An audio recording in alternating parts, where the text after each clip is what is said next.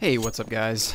Today I wanted to talk about how to import custom content from CSGO maps into Hammer to make studying them a little bit easier. CSGO has a bunch of operations maps, as I'm sure you know, and many of them include a lot of custom content, like Gwalior, which is where we are right now. This map is set somewhere in India, in Gwalior, and it is a real place, and so it has a lot of custom content. I would bet that 90% of this stuff that you're seeing on the screen right now, excuse me, is stuff that was made by FMPone and Kaiket, who were the map's authors. So if you guys are interested in mapping, and which you probably are if you're at this video, then you're probably wanting to study how maps are made, and that's a great way to learn things. That's one of the best ways to learn things, is to use what someone else has made and study them, discover how they made certain things, and then you can incorporate those techniques into your maps. CSGO is a little bit different than most Source Engine games because most maps, like I said, have a lot of custom content. So when you decompile them and open them in Hammer, they're not going to work because you're going to be missing a lot of the assets that the developers used and then packed into the BSP. So we need to extract them to be able to view them. So I'm going to use Gwalior as an example today. As I said, it probably has a lot of custom content. So let's hop right into it. I'm going to quit out of the game first. And first thing that we need to do is decompile the map so we can access it in Hammer. So I already have a decompiled version, but I will go through it again because we need to extract the content. So I'm using BSP source. And this is kind of the de facto standard nowadays for decompiling Source Engine maps, including CSGO maps. And it has a handy little tool. If I can move my mouse, I'm going to have to apologize in advance. My mouse is really messed up right now. I'm using like a trackball mouse from 1990 while I wait for my my SteelSeries mouse to get RMA'd. So I'm going to go to Other here and hit this Extract Embedded Files tick box. This will be unticked by default, so you'll need to go in here and tick it. And then go in and add your BSP. You can click the add button or you can just drop it in there. So I'm just going to drop it in there. I'm going to go to my Counter-Strike Global Offensive folder, CSGO, go into maps, and you can scroll down, and DE Gwalior you will find out is not in here. Even though some other operations maps like Facade, Favela, Empire, they're all in there. Valve removed some of them at some point. I don't know why exactly, but you'll need to subscribe to it first. So I have it open on my tab here in Chrome. You can subscribe to it on the workshop, and once it's downloaded, you need to make note of this workshop ID here. If I can move my mouse, 136819520 is the workshop ID for Gwalior. So if I go in now to my maps folder, the workshop maps are downloaded into the CSGO root folder in the maps workshop folder in here. So we've got 1368. There it is right now. So DE Gwalior BSP, some thumbnail images. So now I'm going to open back up BSP source. That's the console. Don't really need that open right now. And then I'm going to drag the Gwalior BSP in there. Make sure that I have extract embedded files on. And I don't think I actually talked about what that is. This just extracts all the files that are embedded into the BSP. Lighting information, radar images, materials and models and all that crap get embedded. So you need to extract that. So now I'm going to go ahead and hit decompile. And I'm going to put it into my development folder, CSGO Dev. I have another video on how to set up a CSGO Dev folder. It just makes keeping track of assets, organizing them, separating them from other assets a little bit easier. So I have a maps assets folder set up to, if I can double click, what is going on? To house, I have some folders in here to house content for custom maps that I decompile. So I'm going to make a new folder in here for Gwalior, DE Gwalior.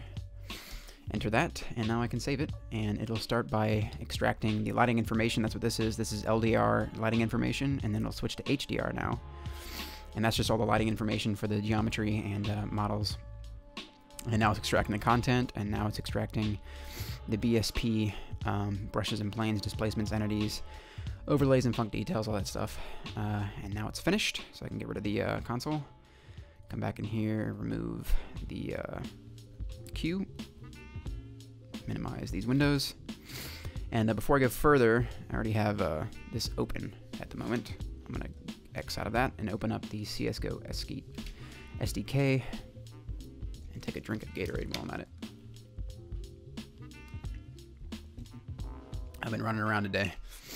I need some Gatorade. So I'm gonna open up the Hammer World Editor, and we can see where we stand at the moment without having any custom content installed.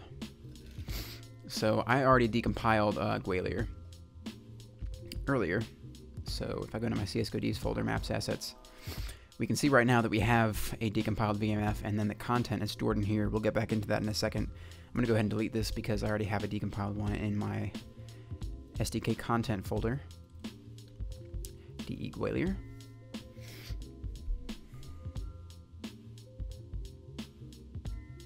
It'll take just a second to load. And here it is. This is what you should see if you're working with some custom maps. Most of them are going to have custom content, and they're going to have these giant error messages because you don't have any of the content installed in the proper directory yet.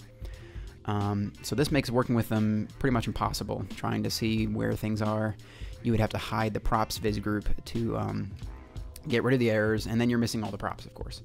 If I can get rid of the tool brushes too, just clean up the area and brush entities. And now we can see what we're working with. So we have no props in here. This is all just brushes. And most of the faces are white, and that just means that we're missing the assets for those too. Gwalior, Castle, Brick Sharp, 0A, all that stuff. So we need to extract that content. We've already done that, so now we just need to put it in the proper directories for Hammer to find it. So I'm going to go ahead and close out of Hammer, and then I'm going to go back into my Explorer window. That is the wrong Explorer window. Go back into CSGO Dev, that's DirectX. My mouse is just ridiculous. Maps Assets, DE Gwalior, and here's all the stuff that we extracted from the VSP. So this is all lighting information, the VHV files, like I said earlier. I'm going to go through these real quick just so you can know what they are. The KV file is where you define which factions you want your map to use. So Gwalior uses Balkan and the SAS factions. This is where that is set up. And this file here, I'm going to pop that down. The nav file is the navigation mesh for bots, and then the txt file in the maps folder is the stuff that you'll see on the loading screen. There's you'll notice when you load maps or when you're loading maps to play a game or something, there will be some text in the loading screen with the radar image next to it. And for custom maps, they often have a gray font right here. That's a gray color that says a community map created by, and then an orange font over here, FMPone and Kaiket in this case. And then the rules here thing, I think it automatically generates the text for either defuse or hostage rescue. So that's where this loading screen text is set up. Gosh, this mouse. I apologize. Back out into, I'm going to skip materials and models and go to resource. Overviews, this is where the radar images are. Gwalior doesn't have a spectate radar. Sometimes they'll have a radar and then a spectate radar. And in the case of Nuke also has a lower radar image. So this is what the radar looks like for Gwalior. And then the txt file in here is what sets up the positioning for the radar in game to make sure that everything lines up properly. So that's all of that stuff. Let's move on to the actual assets. So we have materials and models here. This is all the stuff that's going to be used to texture the map, and also the stuff that's going to be used to texture the models that are used in the map. So this maps folder here usually contains just stuff that was used, default assets that were used.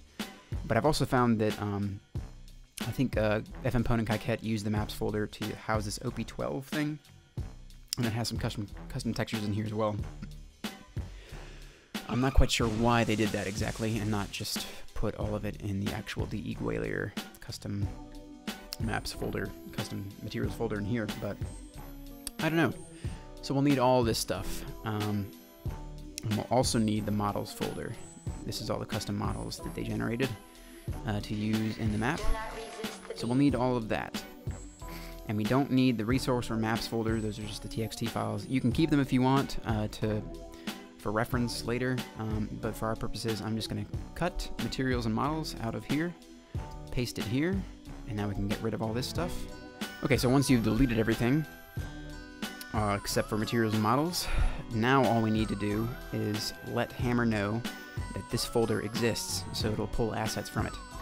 So I have my game info file set up here, and again, instructions for how to set up this CSGO dev folder. I'm going to have that in the description. I made a video on that. So I've already got it in here. I did this earlier. So I've got the eGualier right here that is going to, Hammer's going to read.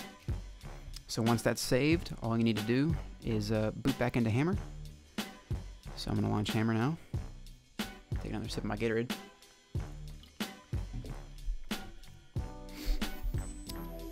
It has launched. Now I'm going to open the messages pane just so we can make sure that it's loaded. So we've got maps, assets, deGualier right there. This is where all the search paths will be given to you, just to make sure that you got everything loaded. And now I'm going to open up deGualier. I'm just going to call it Gualier. I don't know why I keep saying deGualier again, and we should see that there it is. All of our assets are loaded now. Go into the Auto tab, get rid of tool brushes, get rid of brush entities, and now you can see all of the assets. No more huge error models, and no more white faces. Now we have everything available to us, so we can browse around, study the map, find things that we want to figure out how to do much easier. Now, one thing I'll say about this, if you really shouldn't use any of these assets. I've extracted these just so I can use them to study the map. But this stuff was created by FMPone and Kaiket, and it's not yours, especially if you're planning on shipping your map and you want Valve to purchase it. You should not use these assets in your map unless you have express permission from the authors. So I would definitely not use this for any of your maps, just to be on the safe side. There will be legal repercussions if you do. Just use them to study with. So I just want to say that real quick. And anyways, that's how you do that, and hopefully I've helped you guys out. Hopefully I haven't annoyed you so much with my mouse. It's ridiculous. I apologize for that again. Anyways, I hope you guys learned something, and I will see you in the next video.